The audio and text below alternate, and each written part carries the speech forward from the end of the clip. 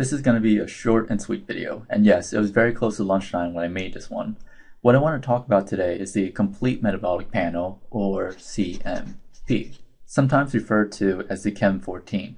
Now, the CMP is really just the BMP plus calcium plus your standard LFTs.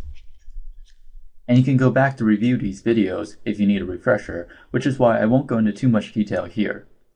It's a nice test because it evaluates general fluid and electrolyte balance, as well as how well major organs involved in hemodynamic stability are functioning, specifically the liver and the kidney.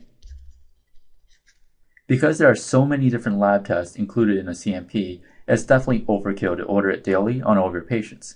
But if you suspect that your patient has numerous metabolic derangements, then ordering a CMP is probably a good idea. Now, I told you the CMP consists of the BMP, calcium, and LFTs, which means that it would include the following 14 items: sodium, potassium, chloride, CO2, UN, creatinine, glucose, calcium, bilirubin, AST, ALT, ALP, albumin, and total protein. The shorthand notation for all of this would look like this, in which sodium goes here, potassium goes here, chloride goes here, CO2 goes here, BUN goes here, creatinine goes here, glucose goes here, and calcium goes here. As for the LFT portion, remember that AST goes here, ALT goes here, ALP goes here, bilirubin goes here, total protein goes here, and albumin goes here. Now, the normal values for all of these are listed here for your reference, so feel free to pause and look these over. Since we've already gone over tips and tricks for BMP and LFTs in other videos, I only have one tip for you in this video, and that's the corrected calcium level. Let's say that we have the following CMP values. Looks okay, right? Except that the calcium level, as well as the albumin level, are all low at 7.4 and 2.0 respectively. So our patient must have both hypocalcemia and hypoalbuminemia, right? Well, in this case, the patient only has hypoalbuminemia. His calcium levels are actually appropriate. This is because the measurement for calcium measures the total calcium. About half of that is bound by proteins in the blood, such as albumin, and the other half is free or not married to a protein.